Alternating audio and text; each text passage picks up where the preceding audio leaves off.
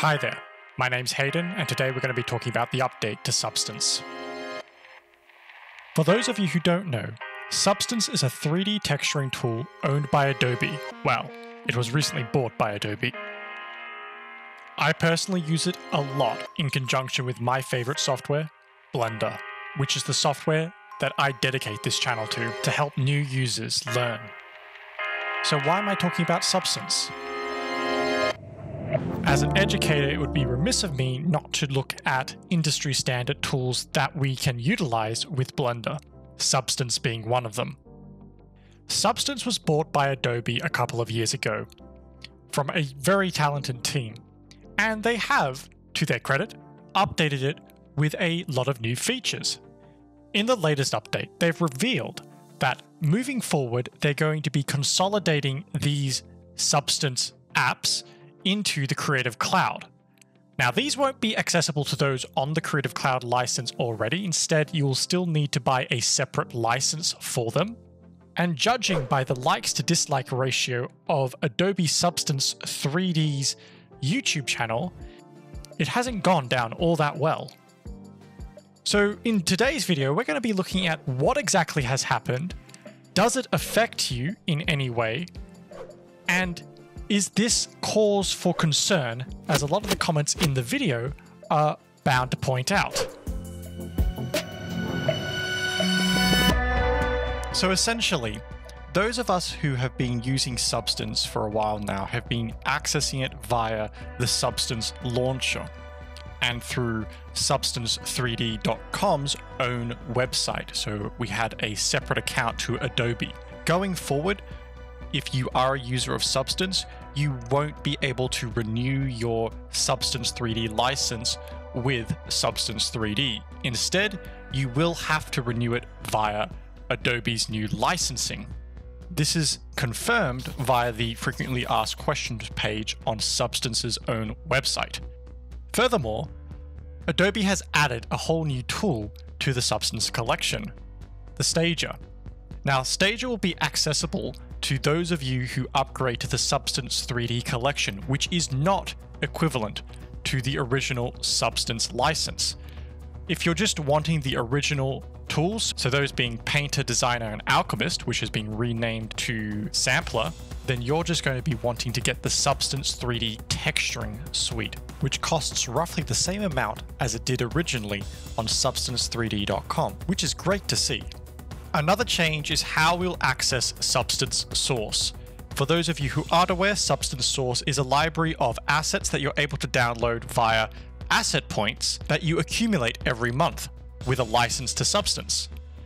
Now, Substance Source is essentially going to be hosted on Adobe now, and it's going to be called 3D Assets by Adobe, and you will still be able to get points with a new Substance license with Adobe that will go towards those assets. For those of you with accumulated points in your Substance account, those points will be transferred over to your Adobe account by 2022, allegedly. And that is the short, long version of what has happened with the Substance update. No, this isn't really going to affect anyone all that much.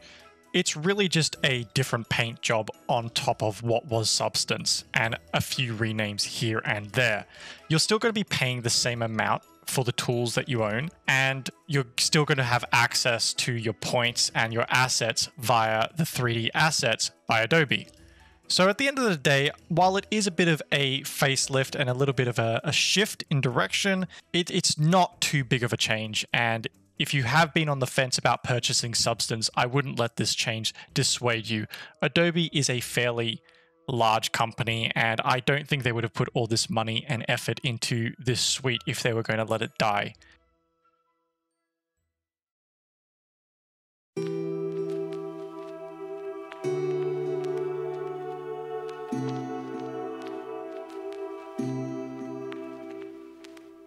As you can see, there is a lot of anti-Adobe sentiment within the comments section of the announcement of this update. And to a degree, I can see their point. Adobe isn't the most consumer-friendly company out there.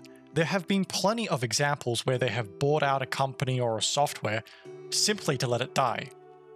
Another source of pain that seems to be quite obvious from the comments is simply the confusion that is surrounding this update. Adobe has failed in communicating with its audience about how this change will play out. I think there seriously needs to be a little bit more transparency about when we can expect the points to go into our Adobe account, how we're able to transfer over and what that will look like. Just today, I got an email offering me a 50% discount to go over to this new plan. Now, what would have happened if I had already bought that plan yesterday while it was available? Would I be able to get a discount? How would that work? I don't know. I think the release of this update has been rushed and hasn't been conveyed as well as it could have. If your concern is that of a price increase, I would just like to allay your fears and let you know that no such price increase is happening at this time. That isn't to say there might be one in the future, there may well be. But as of this moment, the prices are relatively the same.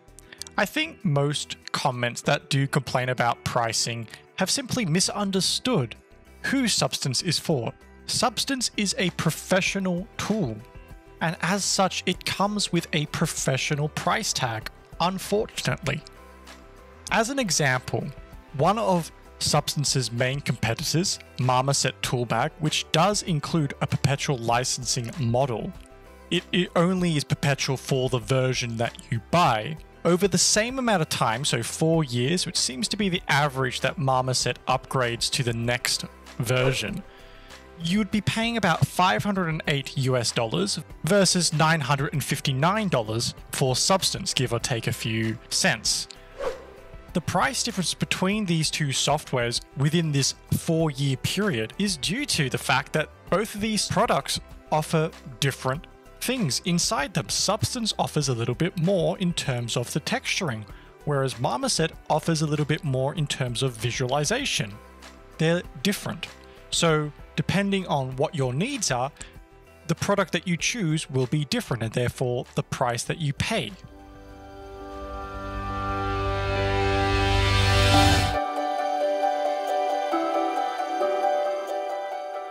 So what are my thoughts on all of this? Well, personally, I don't think all that much is going to change for me. Yes, I am a little bit annoyed that I'm going to have to transfer my license over to the Creative Cloud. Then I have to email the invoices of both my Substance 3D account as well as my new Adobe purchase over to the people at Substance 3D. And yes, that is what you have to do in order to get a refund. And they've explained this on their website. In the long run, I don't see all that much changing for me. If that isn't true, however, I will make an update video about the situation, but that's just how I see it playing across. If you have a different opinion, please let me know. I would love to hear it and why you think that is. If you aren't aware already, I've been making a new service for teaching new users in Blender how to use the software at blendertutorials.org. Already it is nearing completion and I can't wait to start sharing more details about it to you. I've created so many new systems in the last couple of weeks. I just can't wait. And I hope you can't wait either. If you haven't already, please head over there and sign up to receive a newsletter about the new release. There will be some very special discounts for launch, so you don't want to miss those. I'd also like to thank you for watching up to this point. I really appreciate it. Let me know how you found the video. Was it engaging? Did I make some good points? Or did I flounder some? Thank you so much for watching, and have a really great rest of your day.